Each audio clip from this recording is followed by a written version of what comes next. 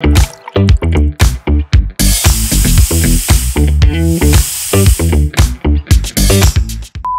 the first official console Pokemon games, Sword and Shield, are coming out very soon. And so to celebrate, today you guys are going to witness me become the first black Pokemon professor. Wait, is Kukui black? He does kind of dress like a light-skinned dude, don't he? But the core of this episode is to analyze the chemistry and biochemistry in a handful of Pokedex entries, and then decide if any of these Pokemon could actually exist in real life. But because there is so many Pokemon, today we're going to do what Game Freak always does and just focus on Gen 1.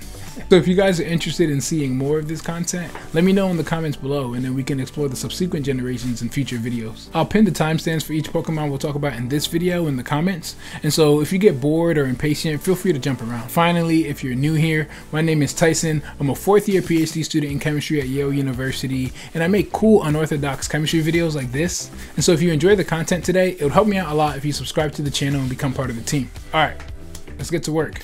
Alright, so starting right off with Bulbasaur, number 1, the first Pokemon in the National Dex, which unfortunately no longer exists. So, Bulbasaur can be seen napping in bright sunlight. There is a seed on its back. By soaking up the sun's rays, the seed grows progressively. Alright, so basically it's just a plant. A quick correction though would be that the sun's light can't actually cause the seed to grow. That's a common misconception. The sun's light will give the Pokemon the energy that it needs to grow, but in order to grow you need to add mass, which means that you're going to need a source of matter. And so the most likely thing is that the light will power the conversion of carbon dioxide and water to glucose and oxygen, a process that we know as photosynthesis. And then that glucose can be incorporated into cellulose and other biomolecules that will ultimately contribute to the growth of Bulbasaur and to its seed. Alright, Charizard. So, it is said that Charizard's flame burns hotter if it has experienced harsh battles. Sure. Alright, so I want to comment on something that's actually less about this Pokedex entry and more about the biochemistry of this Pokemon in general. Alright, so this is a fantastic design. Everyone loves Charizard, but realistically, having a tail that is consistently on fire is an absurd disadvantage from an evolutionary perspective. It's something that would likely never be selected for because there's no clear advantage to it, but it requires a tremendous amount of energy in order to fuel. So this Pokemon would likely have to eat non-stop just so that he can make his tail look cool. Not super viable, I would say. Alright, next up, Squirtle. So, he shoots water at prey while in the water, withdraws into shells when in danger. So some serious sentence fragments here. Okay, so this Pokemon shoots water, and water is H2O. There you go, science. Akins. By dislocating its jaw, it can swallow prey larger than itself. After a meal, it curls up and rests. Damn, not much to say here. That's dedication, bro. You deserve that meal.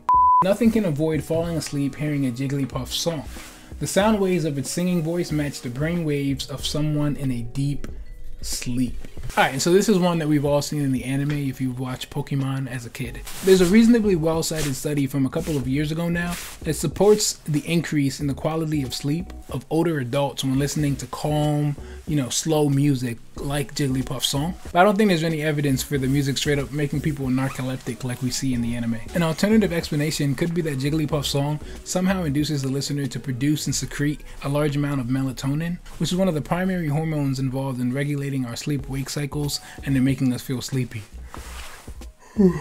Pikachu. This forest-dwelling Pokemon stores electricity in its cheeks, so you'll feel a tingly shock if you touch it. Alright, and so everyone's favorite little guy, right? The mascot of the series and an S-tier Smash Ultimate Fighter. I interpret this basically as a form of energy storage, right? And so basically you use excess energy in order to perform a task that you can reverse later on in order to get that energy back out. Presumably Pikachu, like most other organisms, creates high energy compounds like ATP after he eats, but Pikachu would have to have some kind of biochemical mechanism in place that would allow him to convert that chemical energy into electricity. Much like Charizard though, he would have to account for this energy loss because this would be energy that's intended to fuel his body that's instead being used for some alternative, arguably pointless task. Okay, Poliwrath. Its percentage of body fat is nearly 0. Whoa.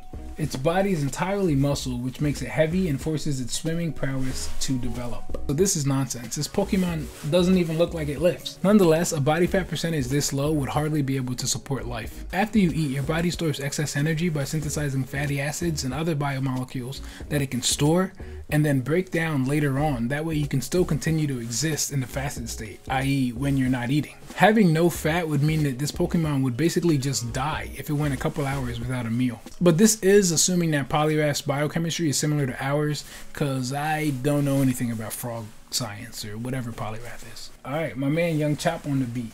His whole body is covered in muscle, so it can raise it can throw 100 adults. Bro, this whole Pokedex entry is out of control. What's going on here? Next. Alright, Graveler. Rocks are Graveler's favorite food. This Pokemon will climb a mountain summit, crunching feastily on rocks all the while. Upon reaching the peak, it rolls back down to the bottom. Alright, so this concept of eating non-organic matter is very common in games, cartoons, etc., but it's really not functional. Eating rocks is not useful. So as I've mentioned a few times now, organisms eat because food serves as fuel that we can burn in order to get the energy that we need to do stuff. In order for Graveler to sustain itself on rocks alone, it would need some kind of biochemical mechanism in place that allows it to gain chemical energy from these rocks. Most organisms take their food and oxidize it into carbon dioxide and water, which is why we all need oxygen in order to live. I had to lose a jacket real quick, it's too hot in here. Whew. By the way, if you're enjoying the video so far, I would really appreciate if you smash that like button real quick. Appreciate it. Alright, Alolan Muck. The garbage it eats causes continuous chemical changes in the body, which produces this exceedingly vivid coloration. Alright, I like this one because it actually has the word chemical in it. This is presumably achievable. Most pigments, the molecules that typically cause coloration of substances, are organic or carbon-containing molecules with very extensive and conjugated pi systems, basically meaning that electrons travel freely throughout the molecule. These types of systems absorb and reflect different frequencies of light, causing things to appear colored. For example, most plants are green because they contain a pigment called chlorophyll that absorbs red light and reflects green light. So hypothetically speaking, Alolan Muck's body could synthesize a variety of different pigments and then store them in different areas in order to create the pattern that we see here. Alright, Krabby. Krabby lives on beaches burrowed inside holes dug into the sand. On sandy beaches with little in the way of food, these Pokemon can be seen squabbling with each other over territory. Okay, so this is literally just a crab. That's it. Lickitung. It checks out whatever's around by licking everything. If you don't clean off a spot where it's licked you, you'll break out in a rash. Ew, this one's just nasty. Like, why would anyone like this Pokemon? Eevee has an unstable genetic makeup that suddenly mutates due to the environment in which it lives. Radiation from various stones causes this Pokemon to evolve. Alright, and so this is not really how mutation and evolution work in real life. Unfortunately, as written, this is much more likely to lead to something like cancer than to an evolution. In general, individuals don't evolve, species evolve. If you place an Eevee in a hot environment, even if a fire stone is there, it's not going to evolve into a Flareon. At least not via the mechanism described here. Here's a quick and cursory explanation as to how this would more likely work in real life. If you had a small subset of Eevees in a population that were born with a particular mutation that causes a very important enzyme to work better at a higher temperature, these Eevees would be at an evolutionary advantage in this hot environment, meaning that they would be more likely to reproduce and pass their genes on to their offspring. Eventually, a very large portion of this Eevee population would have this particular mutation, and so on and so forth. New sets of gene variations could appear in that environment that would be selected for. Eventually, all the Eevees in this area are no longer similar to the Eevees that had originally migrated there. Now, all the Eevees that were there have evolved into Flareons. Boom, evolution. And again, even this is very hand-wavy, but I would argue that it's more accurate than what's written in this Pokedex entry. Alright, Vaporeon.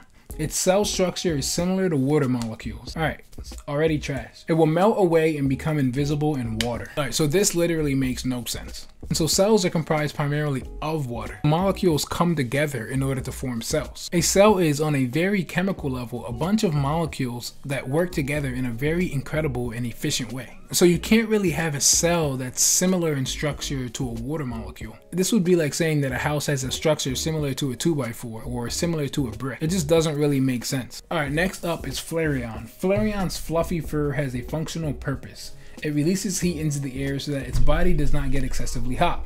This Pokemon's body temperature can rise to a maximum of 1650 degrees Fahrenheit. Wow. Alright, so this is absurdly hot. Alright, and so water evaporates at about 212 degrees Fahrenheit. And so this Pokemon would have no liquid water inside or around it, meaning that his organs would be completely shriveled and dysfunctional. All of the chemistry that is required to sustain life occurs in aqueous solution, meaning that these molecules need to be dissolved in water in order to function the way that they do to keep you alive. And so this is why when scientists are searching for life on other planets, they typically start by searching for liquid water. This is also why no one is really searching for life on Mercury, the closest planet to the sun, which gets as hot as about 800 degrees Fahrenheit during its day cycle. So yeah, not only can this Pokemon in no way be alive, coming within probably even several yards of this thing would just roast you immediately. Porygon. Using the most advanced technologies, scientists finally succeeded in making the first artificial Pokemon. Pretty dope. I'm currently recruiting any scientist that would be willing to work with me in order to create a Porygon in real life. Just hopefully one with better stats. Articuno, a legendary bird Pokemon. It freezes water that is contained in winter air and makes it snow. Alright, so it's not very impressive to freeze water in the winter. If you want to impress me, Articuno, freeze some water in July. Alright, Dragonite, the pseudo-legendary. It flies over raging seas as if they were nothing. Observing this, a ship's captain dubbed this Pokemon the Sea Incarnate. Alright, this is pretty gangster because like, this Pokemon is hella fat. They didn't even bother to make him aerodynamic. They were like, nah, we're gonna put these little behind wings on this fat dragon and call it a day. Cool. Alright, Mewtwo. Mewtwo is a Pokemon that was created by genetic manipulation. However, even though the scientific power of humans created this Pokemon's body, they failed to endow Mewtwo with a compassionate heart. First things first, compassion, overrated. This doesn't really mean too much because genetic manipulation is sufficiently vague that it can't be wrong. But either way, change of plans. Scratch Porygon. I'm recruiting anyone who's interested in making a Mewtwo because Mewtwo is way cooler. Mew.